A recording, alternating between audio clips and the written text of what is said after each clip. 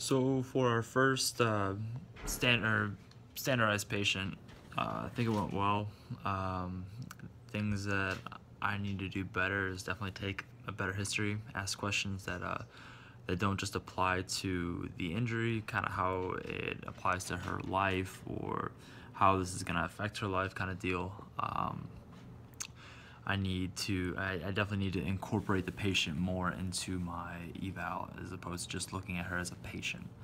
Um, Things that I did well, I feel like I did my special tests and my palpations really well, and that really helped guide what I thought the pathology was. Things I didn't do, again, I didn't test range of motion. It's not a huge issue because it was an MCL pathology, but it should be in all evals for documentation purposes.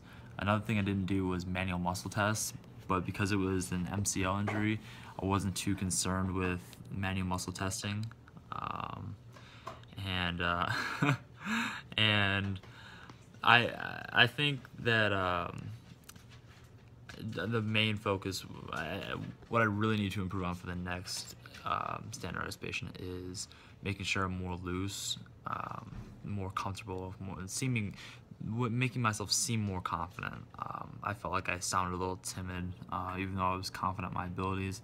I didn't seem like I was confident in my abilities, and I feel like that can affect where the patient views me as a clinician, and you want to make it sound like you know exactly what you're talking about. So that's a big thing that's going to be that I'm going to need to improve for my next standardized patient, and next one will go a little bit more smooth.